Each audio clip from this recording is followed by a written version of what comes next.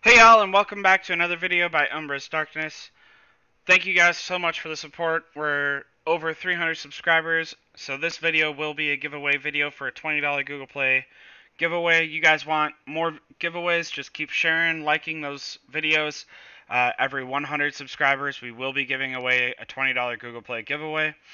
The keyword for this video will be in the description below, and it'll be announced later on in the video. Without further ado, let's get into the topic for this video. So the topic for this video is going to be development ant tier list. This is the very first video that was actually requested. I had no idea how to do it, you guys. So it took me a long time. I apologize to that person for taking so long, but I didn't want to really release something that was not to the best of my capabilities. I did a lot of research into this. I did interject a little bit of personal opinion into it, but all tier lists are a little bit of personal opinion. But the very beginning of my tier list is going to be very factually based. This is strictly the best way to do it. And then towards the end of the video, I'll let you know when it starts. I will talk about my personal opinion inside of the video, because I think it's important to not lose myself while making these videos. Alright, so before we talk about the tier list, I want to get into how to station development ants real quick. Your special ant nest right here, special ant habitat, if I wanted to station every development ant possible in the game, I would need 95 points, which is a level 25 special ant habitat, which obviously is a whole lot. In order to get a level 25 special ant habitat, my queen has to be level 25, my special nest has to be level 25, and then I'd be able to level up my special ant habitat to level 25. And when you first make queen 25, that is not your priority. Your priority should be getting T9s, so carrier barrack or whatever your ant is, to level 25, your evolution fungi to level 24, and your cocoon mediums higher and higher and higher. So as you can see, I recommended stopping in between 15 and 17. I now have them all to level 18. I'm done basically with server for the week, but next week I'll keep going because I want to save as much resources as I can for T9 carriers, because I should be unlocking that this week just in time for kill event. Anyways, enough about my account. Let's get into this tier list. So if I look at my special ant nest and I look at my stationing points, at level 1 I get 10 points. I would probably level this up as I got the critical ants, right? So I would only level this up when needed in order to station the critical ants. And the critical ants are the factually best, mathematically based off of diamond cost to resource to spore to. There's a whole bunch of math into it that I don't wish to bore you guys with, but as you get those special ants, it would be worth leveling this the special ant habitat up and the required obvious special nest up in order to station those ants. So the most important ants here are the military affair ants. Real quick, before we deep dive into the military affair ants and what skills to unlock and which ones matter, I want to talk about pay to win. Pay to win. Before you worry about the military affair ants, there are two other ants that are way more important, and I apologize to my free-to-play players. This is going to take about 30 seconds. Arttus glider. In order to station Arttus glider or add a leaf cutter, you need to have the light contract one time. In order for him to be stationed, you have to have the construction building. You do not have to have it active, you just have to have the construction building. So as long as you have the light contract one time, you can station Arttus glider. The only skill that matters, don't buy one copy of Arttus glider, you're going to have to buy two. You can do this multiple different ways. You can get him through fragments twice. Don't do that if you're a pay-to-win player. You can get him through the special ant investments right, the exclusive hatch packs address leaf glider pops up there, or you can get him through the $1 avatar of your choice all the way up to the construction special ant, which this is the construction special ant. That one does add up to like $250-ish. It's a $1 pack, a $10 pack, I believe, a $50 pack, a $100 pack where you get a golden armor, and a $100 pack where you get Thatcher's leaf cutter. If you are a gratification immediate person, my recommendation would be to buy it through the $250 way, $270, $280 way that I just described to you, and then one copy from the exclusive ant hatch for another $100. That's how I got mine. So, just trying to be honest with you, it's probably the most efficient way to get it. There used to be a way that you could buy fragments and get it through there, and then it was like $250 for 2 copies of Atreus Glider. As far as I could tell, it doesn't exist anymore. It was removed from the game. So $350, $370 is the cheapest way to get 2 copies of Atreus Leaf Glider as fast as possible. If you are a patient person and can wait 3 weeks, you could only spend $200, right? Get 1 Atreus Glider the first time, 2nd Atreus Glider 3 weeks later when it pops up again in the exclusive hatch packs. So, skill 6, only skill that matters. If you're not unlocking skill 6, don't bother to spend Atreus Glider. For the lower free-to-play pay-to-win players, add a leaf cutter. You can get it through the fragment shop, or if you buy the special ant growth pack 2 times, right? So special ant growth plan, it changes every month that you buy it. I'm on month 3. As you can see, my day 2 is where I got my fantasy egg. Month 2 of the special ant growth plan, day 2 you get an add a leaf cutter. It is the significantly cheaper but not bad version of the Atreus Glider. Building techniques, building resource costs minus 10% instead of minus 20%. But it costs, significantly less to get. So, all right. For my free-to-play players or people that are like, wow, that's a lot of money. I totally feel you. I totally understand you. If I wasn't a crazy lunatic, I would have never bought them myself. Thinking about how much money that is disgusting. All right. Now, so those are the 2 pay-to-win ants. They should be stationed no matter what. The second you get them, whenever you're doing a building, about to do a building, station them. Now, the tier list goes into the same for free-to-play or pay-to-win. Military affairs. If the development ant is not in military affairs, it does not deserve to get stationed until you are Queen 25 and you have 6 combat ants maxed out. You want 6 combat ants maxed out just based off of the best way to do PvP, which I can go over in a different video. But you want 6 combat ants maxed out, and then you invest into development ants that aren't inside of military affairs. The development ants you want to invest into that are inside of for military affairs is whichever gold ant is for your troop type, so for me, Urchin Ant. Whichever blue ant is for your troop type, so for me, Strobe Ant. And then Crimson Healer, which you'll get as you go as a raider, and you can get from the fragment shop. Same with Urchin Ant, you can get from the fragment shop. And then there's the cheaper cousins, right? So these 3 are the free-to-play versions, right? So blue and green, free-to-play.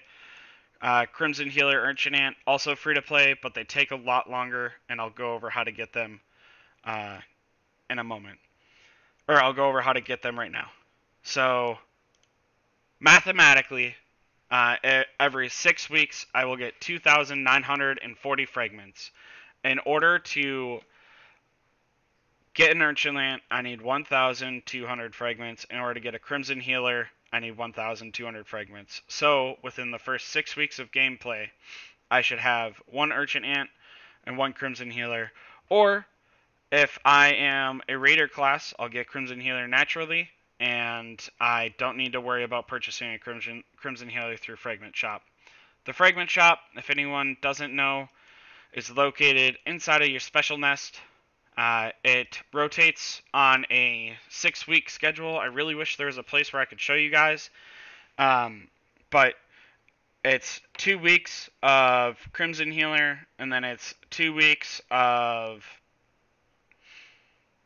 Urchin Ant, Acid Ant, and Flat Ant, or Flat General. And then it's 2 weeks of I don't even remember because they're not important ants. I'm going to be honest with you guys. So it's a 6-week road. It's 6 weeks with 2 weeks on, 4 weeks off, 2 weeks on, 4 weeks off. Which is why I did the math here for 2 weeks on, 4 weeks off. You'll have 2,940 fragments as a free-to-play player. If you are pay-to-win, your math goes slightly up, and you add in 90 fragments times 6, so you get 90 fragments a week from the Force of Life, Force of Vigor, whatever it's called for that week pack in the $20 line, and you get 3,480, which, if you notice here, does not change how many ants you get every 6 weeks for the first time. It'll change it in the future. Alright, so that's how to get the ants free to play and why I say this is free to play. Yes, it'll take you longer, but there's a reason why I say get to Queen 20, and then after you get to Queen 20, do every CA possible, or do 3 CAs possible a day, so that way you can get your fragments, you can station your gold special ants, which will save you lots of resources. So, again, military affairs.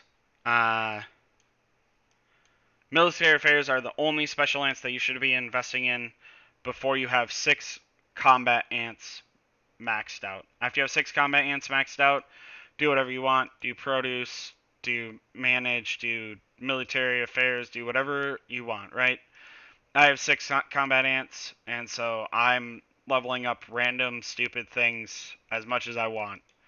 But until you have 6 combat ants maxed out, only military affairs. With that being said, our code word is, or our giveaway word is going to be military ants first. I will leave that in the description below as well. Military ants with an S first. Military ants first. Okay. So with that being said, you do want copies of each of them. I personally would purchase 3 copies of Urchin Ant, 1 to station and 2 to unlock skill 5 before I would purchase any copies of Crimson Healer. Skill 5, mathematically, again, I can prove the math to you guys if you want, but I think it would be a bore to most people. So skill 5 mathematically saves you more diamonds than skill 6 does when talking about T9 troops. I'm not talking about T8. Technically, on T8, skill 6 saves you more diamonds than skill 5 does. But I'm talking about T9 because as a free-to-play or light spend player, you won't be unlocking skill 5 or skill 6 for a long time. I'm not unlocking my skill 5 until I'm about to hit T9s. I hit T9s this week, and I will get my 3rd copy of Urchin Ant next week. So, anyways, mathematically, T9, skill 5 is what you should unlock for whichever special ant, right? Whichever gold special ant is your preferred. And then you should get 5 or 4 copies of Crimson Healer. So if you're a Raider class, you'll be working on this naturally through class evolution. And then you want to station Crimson Healer, obviously, and then 3 copies to efficient auto healing. The cost of Honeydew is insane. I really do not value Crimson Healer very highly right now, while they're still reimbursing you for all of the resources spent on healing during KE. Once that stops, though, Crimson Healer will be very important. I still think that your golden ant for whatever you're hatching is more important. So if I were a carrier main, which I am, I would be doing Urchin Ant, 3 copies, Crimson Healer, 4 copies, and then I'd be working on my Acid Ant, 3 copies. That is personally how I would do it. I have copies of all these ants, and that is because I am a filthy pay-to-win player. Ignore me. I'm sorry. I suck. I know. So I think that gives you guys an idea. Without further ado, I would like to show you guys the tier list that I have come up with. And at this point, the facts, the diamonds, the math, everything that I have said to this point is factually based. I have talked best investment, and everything else after this point is all opinion based. You guys can roast me in the comments below. DM me on Discord. Tell me I'm the worst person ever and I have no idea what I'm talking about. That's totally fine. This is purely opinion based, purely what I believe is best. Alright, this is my tier list. Development ants are way too busy in order to show you, or in order to make like a tier list of development ants in general. So I did a tier list of every individual skill. I went so far into as to like my personal playstyle is I play this game once every like 12 hours. Well, okay, I play the game very consistently, very often, right? But I play like my alt and my farms once every like 12 hours. So I built this. The new playstyle would mean that I'd have to play the account a lot more common, and that's because these skills right here require you to activate them once every 8 hours. Any other skill that requires an activation is once every 22 hours, which for me, I just do all of those skills right at reset because that's super easy for me. But these ones are once every 8 hours, which realistically you're going to activate twice a day. But they're still very good. They're still a yellow item. They're not red, so it's worth noting that they're good. Military special ants obviously come first. Skill 2 for both of them is hatch speed. That's why they're green. I think hatch speed is super duper duper important. However, for the gold ants, skill 5, the resource reduction, way more important. Way more important, you guys. Again, mathematically, skill 5 better than skill 6. That's why I have skill 6 as like a good use, right? It gets to that total cap of how fast you can hatch your ants. But it's 3 copies. That's what the -3 means. This is where my orange ants, or all my development ants, all these numbers in here, is where my development ants stood before last special day. They're higher than they are, or this is lower than what they are right now. But I wanted to see where I was. So I don't value meat at all, so I have all the meat special ants red. I think that they're awful. I wouldn't invest into them. The green universal ants are wild. One isn't worth it at all. Slender ant isn't worth it at all. And brown glider, it's like, if you must. There's one skill right here. That's there. One sec, we'll go look at that actually. It is a rapid plant production plus 1.9%. It does look like I made a mistake with Brown Glider. He only has 3 skills. He doesn't have a skill that gains him experience because he's universal and you use him for combat, which is why these skills are red. They're awful. I apologize for making a mistake in the tier list. When I got down to the green special ants, they are so bad. I kind of lost track of what I was doing, but as you can see, the last of them I did not make that same mistake with. I don't know how Brown Glider got through the cracks, but what can I say? I'm human. So, there you go. As you can see, I didn't make that mistake with any of the rest of them, but hey man, I'm human. Roast me in the comments below. I'm sure that you guys will have something to say about that. Anyways, so ignoring the military special ants because obviously they are super duper important. You can see that I don't value meat at all. I get a bunch. I probably wouldn't value plant as much if I was not a carrier main, but I go through a poop whack of Leafs as a carrier main. My wife is a shooter main, and I'll be honest with you guys, I'm gonna, after this video, drop out of my alliance and hit my wife. She has 200 million plants. I need a bunch of plants in order to get the evolutions that I want. So she's gonna let me drop out of the alliance, hit her for like 50 million plants in order to have some plants saved up for evolutions.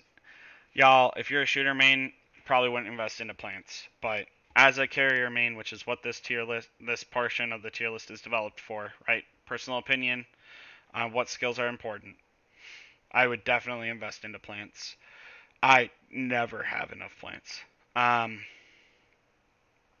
think that it is important to realize that skill 4, 5, and 6 of purple ants do require copies of themselves. So if you are recycling ants that you are hatching, right? If you're redeeming for spores and you redeem purples like I do, I would not be so crazy to redeem these skills without having them unlocked, just because even if they're unlocked and you never use them, at least they're there in case they get a buff. At least they're there for when you reach Queen 25 and you have nothing else to do, and you're not just stuck like I am hoping to get them, because I will never buy them from the fragment shop. I have way too many other things to buy, like my Urchin Ant, my Flat Shield, and my Acid Ant, right? Thorn Ant also requires copies. I have a couple of people that have DM'd me about Atreus Glider. His skill 6 requires 1 copy, his skill 7 and his skill 8 require copies. His skill 5 only requires 1 gold shell. It doesn't require a copy at all. And then Crimson Healer, like I said, skill 6, super duper important. Skill 5, super bad. Skill 4, it's okay. Nice to have, not required. But skill 6, super duper important.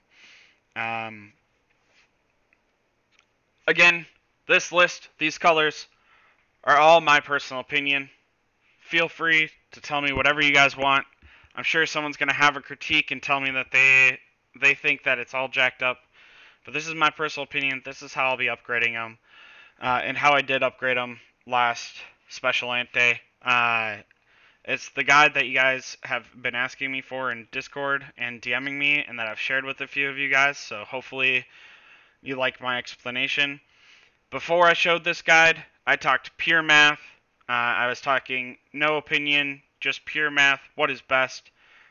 Military Special Ants, Crimson Healer, and then for pay to win, Atreus Glider, add a Leaf Cutter. Again, the code word for the $20 Google Play giveaway is Military Ants First. Military Ants First. Thank you guys for all the support. You guys rock. I think everything you guys do for me and all the support I get. I got like 4 DMs today on Discord telling me to keep going and that they love my videos. I